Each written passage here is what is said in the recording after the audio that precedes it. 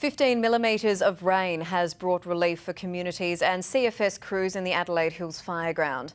After a 3-day battle around Cherryville, the blaze is all but out, leaving residents to start the clean-up.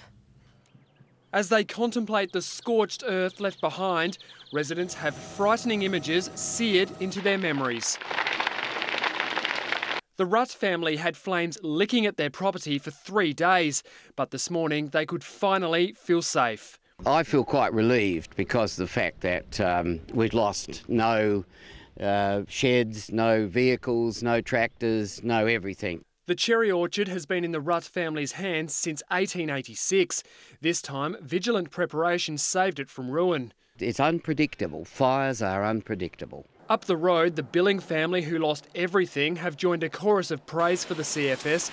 Around 250 volunteers repeatedly risked their lives.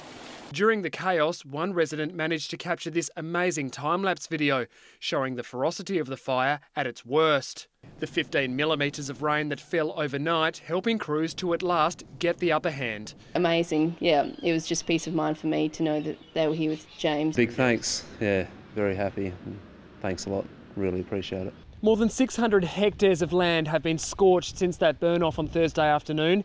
Back then, few could have imagined how devastating that fire would eventually become. With roads now reopened, emergency crews continue the difficult task of restoring power to homes. But as locals regroup, the danger of falling trees is now a primary concern.